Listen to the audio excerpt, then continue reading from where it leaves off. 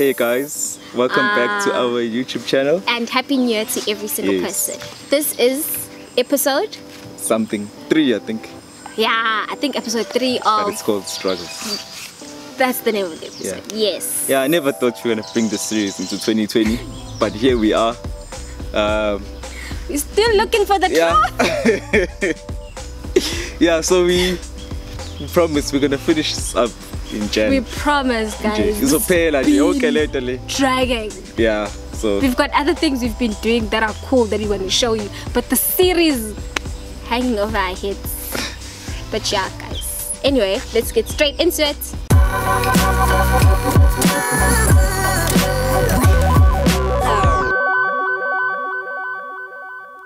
So as you can see by the title of this video, this is part 3 actually, on struggles of being in a godly relationship. So we're just gonna share some of our struggles that we've faced, and hopefully you guys can relate with these things that we've faced. Because some of these struggles are not just struggles that are faced by so-called Christian couples, but I think some of these struggles are struggles that are just faced by people in general, whether you're Christian or you're not. So, boom, struggles. Yeah. Struggle number 1. Okay, struggle number 1 is, and yeah, this is a big one. And please let us know if you guys go through this one as well. It's the pressure to get married. Oh yes. Yeah. So did you see how it was done? Yeah, it was interesting how everything was wrapped up, eh? Yeah. So guys, by the way, when are you getting married? So when are you getting married? So when are you guys actually getting married? When are you guys getting married? So when are you guys getting married? When are you getting married? When are you guys getting married? TikTok, meneer. Linyalana ning. Mfundo nshatani, nikade silindile. Personally, I think... Who gives this pressure? How honest do you want to be? I mean, just say it. Honestly speaking, it is just like... Family for one. No, not my family. My family. My family is like, why you want to get married now? Well, yeah, I guess family, yes. Yeah. But also like the church as well, where like people are constantly just like, when you're getting married, when you're getting married. I think I got the when you're getting married question 2 months into our relationship, because I barely know her. Exactly, like when you're getting married. I'm like still getting to know each other. Exactly. Like I remember we never announced it's sort of like we just started just hanging out together more frequently and holding hands, obviously. So then and then people like, oh, ba chola. So I think people picked up chola 2 months into the relationship. And then people are like, oh, so when you're getting married? And I'm like, do you guys realize? Because when you actually asked me out, I was doing my final year at varsity. I'm like, that's not my number 1 priority right now. Like, I need to get a degree first before I can even go there. So there is a lot of pressure to get married. And also, I think people never take into consideration, this is my biggest one, Uguti, like, like, you don't just wake up and you're like, it's a good day to get married today. So the weather's good. Yeah. No clouds. So like also, like financially we had to like save up. Also being Umzulu, there's a lot of things that you have to, there's a whole process before you actually get to the white wedding, and everything requires over 40k of money. So people never took that into consideration. So there's a lot of you guys that have given you different dates. So some of you think I'm getting married in February. Some of you think I'm getting married in March. There's others that actually think I'm getting married sometime in Jan. So it just depends on what mood you find me in. Because like, I'll tell you I don't know, and you feel offended. You're like, how can you not know? And I'm like, oh, okay, I'll just give you. I'm like, oh, March. I'm getting married in March.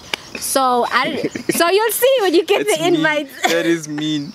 Wow. When I'm getting married, because legit though, people don't like when I tell them I don't know, they get so like angry with me. So I give them whatever dates. I'm like, I feel like May today. Oh, we're getting married in May. So yeah. Okay, and struggle number 2 is sexual attraction. Like, I think it's one of the things that we barely talk about as Christians, and I think if we ignore it, it becomes a problem. the mere fact that we are dating, or the mere fact that you're in a relationship, means that you're attracted to this person. I mean, I'd be very worried if Mbali wasn't attracted to me.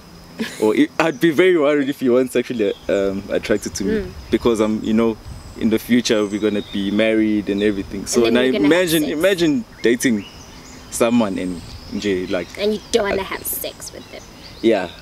So I mean, it's a good thing, but then at the same time, as Christians, we don't believe in sex before marriage. So what that means is that you're sexually attracted to this person and you can't act on that attraction, so to speak. And the best analogy I can think of is fire. Fire is good, but uncontrolled fire can be very dangerous and it can burn up the whole house. Whereas controlled fire that is kept in a fireplace, can warm up the whole house and actually change the atmosphere of the house. So that is how we view sex. So I think what we're trying to say is, Uguti, the struggle is there, guys. It's not like it will always be there. Yeah, so it's not a matter of now that I'm dating him and we're Christian, like I look at him, I'm like, oh, my brother. No. And I look at him, I'm like, oh, my man. Yeah. So it's just a matter of setting boundaries and making pre-decisions. Uguti, you know, like before I remember on our first dates, we both said, okay, this is how far we have boundaries. Ganje. He was like, okay, these are my boundaries.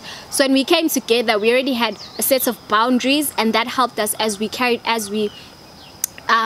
as a couple. It's okay, this is how far we're willing to go. We draw the line. And the reason we do that is because we know, the more, my pastor once said, God designed relationships in such a way that the closer you get, the longer you know someone, the more intimate you want to be with that person. Yeah. So we are not ignorant of that fact. We've been dating for a while. Very long time. Yeah. And so obviously the natural thing is to get intimate. So it's not, I wouldn't say it's fighting, but it's basically knowing this, so we won't put acknowledging yes.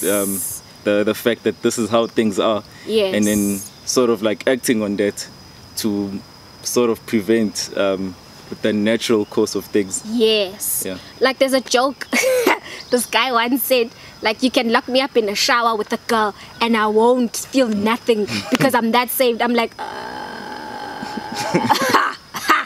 that's lies, because it's unnatural. But yeah.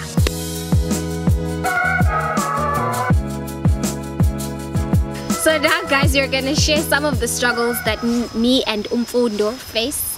And so struggle number one that we face is communication. So one of the things is that if right, so if I'm pissed off about something, yeah.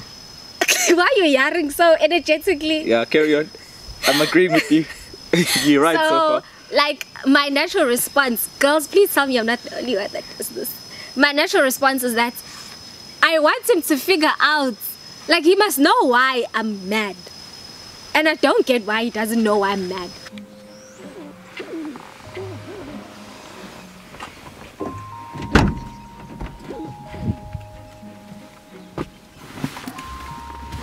Hey, my love. Hi. Is everything okay?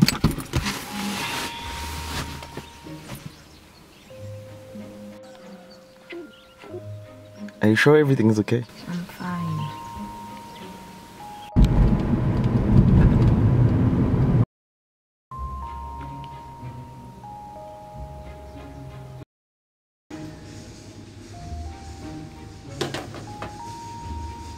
Babe, are you sure everything's okay?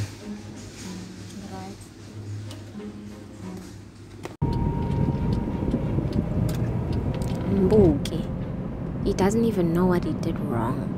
How can he not know what he did wrong? Ukhuluma nami, me, kanjalo. Oh my word, he's just driving shit like everything is fine. Yo, this other gender shame. Does he even love me? Oh my word. I don't know if he loves me anymore. I mean, if he loved me, he wouldn't do that, right? I'm done. I'm so done. Like, so he'll say something jokingly, shame. You never say stuff. I have psychic powers now. like you're the Ngiyakula one. mina. No, you know what they say? You know there's this quote, when the one finds you, they'll know everything. Yeah, No, you don't the know lies- everything. The lies Hollywood tells you. Yo. But yeah, guys, so that's one of the struggles was communication, whereby I struggled to articulate with Mfundo ukuthi I genuinely don't like it if you do this or you say that. So I would assume that he should know, and if he didn't know, then I'd get very angry with him and like I won't talk, and then like the whole drive I'm looking out the window and I'm like I don't I've want had you. those. Had a fair share of those. Where it's like, where she's just like, I don't care. I don't want to speak to you. If he speaks to me, I'm like, oh, okay. So please tell me I'm not the only one that does that. But yeah. And even if you're not the only one, behavior is not acceptable. Okay? It's not. It's really not. So like, it is unacceptable where, you know, we get told, especially in the Christian setting, your guy will just know everything about you. When the right one comes, you know, I mean, that sounds nice on paper, but in all honesty, if there's a problem, you guys need to sit down and speak about it and communicate. Especially, just goes out to all my girls. I know sometimes we can get very temperamental where we feel like he should know, but then at the end of the day, I don't know, they just think differently from us. Understand the gender, but yeah, so I think the key thing is to sit down and tell your partner, you know, like Mfundo, I don't like it when you make jokes about my height. But I've never made jokes about your height. It's an example. Okay. Yeah, so that's basically the thing, because he genuinely won't. Like, if you don't tell him. But short. Can you see now? But yeah. That's like a... No, I'm average height. Okay.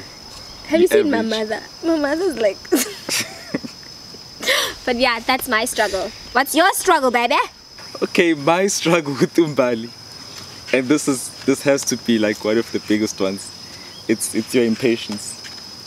Like Mbali is super impatient with almost anything, and it doesn't matter how important it is. It doesn't matter how urgent it is. If it's gonna take too long, Mbali is like, Dad, I'm finished. So yeah, like the worst one was when she needed to change her banking details so she can get paid. And then like Mbali is like, no, the queue is too long. I'm not doing this. And I'm like, you're not gonna get paid if you don't change it. It's like, so like that's the degree of impatience she has. Like as soon as she sees a line, she gives up. As soon as she has to wait, or like something requires some effort, it's like, nah, I'm not doing it. I'm just like, yeah, anything like, with effort. You know, for me that like irritates me as well. It really it gets to be so bad. Because you suffer as well. So I have to be the one who has to like, you know, step into the gap and be like, no, we're doing this. No. Whether you like it or not, we are standing in this line. So you have to take care of my lazy self. Yeah, it's actually not impatience, it's laziness. It's lazy. Like, Mbali, do this now. I'm like, I don't want that. Like right now, I need to go change my card to enable online purchases. Yes, but I'm like, no. too much effort. But yeah, that's my problem. I'm sure there's another example of your impatience. No. Okay, another thing that I struggle with my beloved, time. Can never get time with my Mfundo. What you on about? Hey, my love, Jan. Baby. What's happening? I really miss you, so can we hang out on Monday? No, actually, got some videos to finish up on Monday, and they due like now. Okay, that's fine. What about Tuesday? We've got prayer on Tuesday, babe. Okay, that's okay. Wednesday? I'm on call at work, so I don't know if that will work out. Thursday? You know there's band practice on Thursday, Jay. Surely you're available on Friday. There's you, Jay, as usual. Saturday? Squeeze you in like 2 weeks from now? How about that? Because everyone always wants something from you. Like, this is your life. Mfundo's at church literally from Monday to Sunday. Mfundo is at work from odd hours. Mfundo can be at work from like 8 till 10 in the evening. So yeah, and also I live in Durban, so I don't get to see Mfundo during the week. And so sometimes it's like when I do see him, it's like, oh babe, I have to go now because I have to go edit this. And then he'll get a call, hi Mfundo, I really need a video of this, or I really need to take pictures of that. So I think, yeah, so time, I never get to spend as much time as I would like with Mfundo, because I feel like I share him with everyone, because you're all always wants a piece of him. Like you're getting engaged, oh Mfundo, we need you. So you're having a baby, ah Mfundo, we need you. I'm just like, ah, not that I shame. Call him. It's like, yeah, but yeah. Yeah. So your biggest fear is that moving forward. So obviously right now it's not a huge problem, yeah, because we live in different cities. But when we do live together, yeah, time will be a it's like struggle. I sound so frustrated. But yeah, it's not that. Obviously, you know, you're good at what you do. And I genuinely am proud of you when people call you out and like, oh, you know, can you please, you know, when people call you to capture their life-changing moments, I'm proud of you, because that just shows how good you are at what you do. But at the same time, it's like I wish I could split you into two, where we are hamba, but it's something obviously that we have to work through, where I realize this is who you are. This is the man I'm marrying. I'm marrying the keyboard player, the cameraman, the photographer, the friend that does the video, the photo shoots. Yeah. But I love you. Nonetheless, I have no choice really. And then now this is my last struggle with Mbali. There's many more, but this one. But this one, I especially put this one just for this video. It's Mbali's ability. It's a superpower, really. It's her ability to make the same mistake over and over. You know, like, I don't know, like, I'm a very quiet person. Well, I'd like to think I'm a quiet person. You are actually a quiet person. And like, I think if you make a mistake on something, you know, I'm just gonna look at you and I'm like, okay, she learned. And then, so I won't comment, I won't say anything.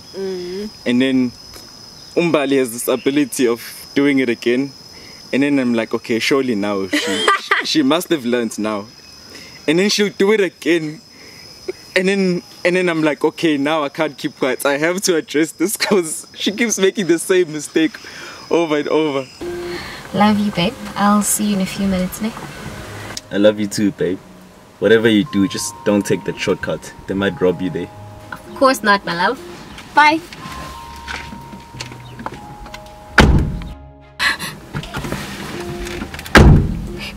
Babe, got mugged. I used that shortcut. I don't know they were gonna mug me. Baby, you won't believe what just happened. You got robbed again? Yeah. I mean, how am I always a target? Njalo, it's just always me. It can't be that shortcut. So like for me, it's quite it can get frustrating, because I'm like, I mean, it can't take you 5 times to realize Guti, this thing is not working. Let's try something else. Try something new now. Yeah, so like, yeah, it is a struggle for me, because I don't like confronting her and like saying, hey, do this now, like we can't be doing this. Like I really don't like doing that to her. So that's why I genuinely just let her learn the hard way if she can. But if the hard way is gonna like hurt me, then obviously I'll intervene and step in. But I generally just leave things. I like that. I think that's one of the things that I love about you, is that you're not controlling. and you're not like, yeah. Because I observe some relationships, I'm like, ooh, ngaba dang dampalo. Because, yeah, but I love the fact that you give me room to be myself and not feel like I'm trapped in a box. and to make failures and learn from them. Yes. And yeah, because yes, and grow. because I realize like there's like there's a 1 year gap between us in terms of age, but You've been there's working like there's like a longer. 3 year, like 4 year gap. Like I've been working for 4 You've been years. adulting before. way longer than I have. Yes, basically. So like I've made the mistakes, and then like now watching you, I'm tempted to say, "What's a?" Don't do that. Yeah, like hey, but then, I mean, I can advise you, but at the same time, It's up like to me. you learn so much faster when you make those mistakes. But then again, like I must reiterate this is that if those mistakes are gonna cost us, then that's when I Step in and say, yeah, But go then, for it. Yeah. So those are the struggles. So those are struggles, guys. Yeah. So anyway, guys, thank you so much for watching. We will wrap the series up with the last episode, which is the Q&A. Thank you so much to everyone Who's been watching? Yes, that has been watching and supporting And DMing us. with questions as Yeah. well. Thank you so much. We'll definitely answer all those questions. We'll answer all the questions anonymously since some of the questions are rather sensitive. So, sure, see you next time.